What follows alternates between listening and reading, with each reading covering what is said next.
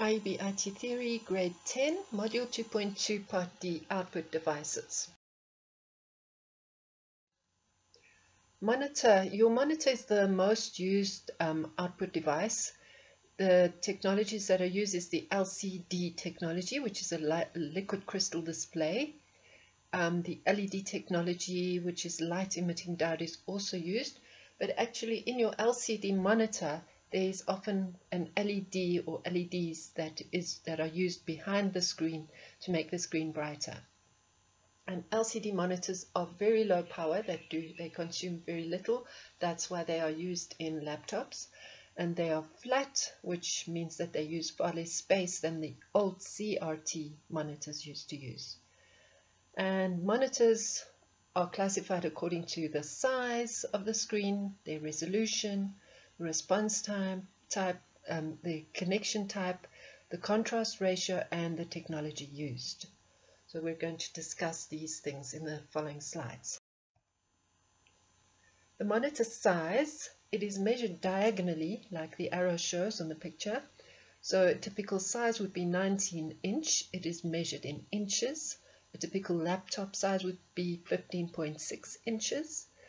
And wide screens have become standard. The old format of screens, the old ratio used to be 4:3, which would be the width to the height. But these days it's changed. The ratio has become much wider to adapt to our vision. The resolution is the number of pixels or the dots that are used to form the picture on the screen. The number of pixels are measured horizontally and vertically, and an example of a typical size would be, or typical number of pixels or resolution would be 1920 across by 1080 vertically. And if you look at a monitor, it will typically say SVGA, WXVGA, XGA, WX, and all of these different resolutions with a GA on the end. These all refer to resolution. So when you're buying a monitor, that is what you look for. You look for a high resolution, which will give you a much nicer picture. And at the bottom you've got two pictures. You can see that the resolution of the picture on the right is very small, and the picture becomes pixelated, where we can see the little blocks in the picture, and that looks horrible. Monitor response time is how long it takes to change the color of a single pixel on the screen. And it is measured in milliseconds. And if you have a slow response time, then especially if you're watching sports or if you're playing games on your screen, the object will look blurred. A faster response time, which is a smaller amount of milliseconds, will mean that you get a clear picture all the time, even though the picture is changing as in a game or in sports.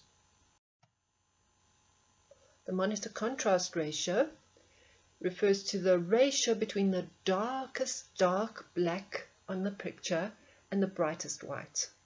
An example would be 1000:1. And the larger the ratio, the better, because the clearer your picture will be. And in the example, we have a conventional contrast ratio, which gives you a semi-nice picture, and a mega or high contrast ratio, which gives you a much prettier picture. Monitor connectors come in different types, and there are more types than what I've listed here. The VGA is your old type of cable, the same as we have in the computer lab. DVI are very good for high definition video. And then HDMI is also good for a high definition image. It also carries the sound signal, which is useful. You do not need a separate cable to carry the sound. And these are used in modern computers and TVs or projectors. Data projectors are very common. There are different technologies. Again, LCD, DCP, RGB is the old technology, and LED. And these days you also get a very, very small pro projector, like the picture on the right, where the projector is almost as small as the smartphone. And this gives you a small picture, which is good to use in a small darkened room and allows you to give maybe a group of 5-6 people a nice picture to look at. The different kinds of printers, we're going to look at 3 different kinds. The laser printer, it works by melting toner onto the paper. It's great for general purpose printing. It's often used in businesses. The price of a laser printer is quite expensive, but in the long run, it's actually cheaper to run per page than an inkjet printer, which is more commonly used in homes. It is also much faster than an inkjet printer. The inkjet printer is probably the type of printer you have at home. You'll notice the little cartridges on the picture, which you'll recognize. The way it works is it sprays little dots of ink onto the paper. It's much slower than the laser. It's also actually more expensive to run, although you don't think so, but when you're buying ink, the ink cartridges only last for a very small number of pages. So per page it costs a lot more. The photo quality of an inkjet printer is very good, and they are also used to print posters and banners. A dot matrix printer is a very old technology. If you look at the picture on the right with the little pins, basically the pins are activated or deactivated according to the letter being printed, and the little pins strike onto an inked ribbon, which then leaves a mark on the paper. And the reason it's still used is that it can easily make a carbon copy. So if you put a double page into the printer which has carbon on, it will easily print 2 pages or 3 pages, so that you've automatically got a carbon copy for use for bills or invoices. And lastly, we're going to look at speakers and headphones.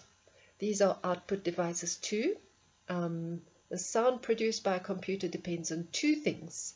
There's the sound card, which could be on the motherboard, and sometimes it's an external card, an extra card which you plug in, and also the speakers or headphones. The quality of these 2 devices will mean whether you get a good sound or not.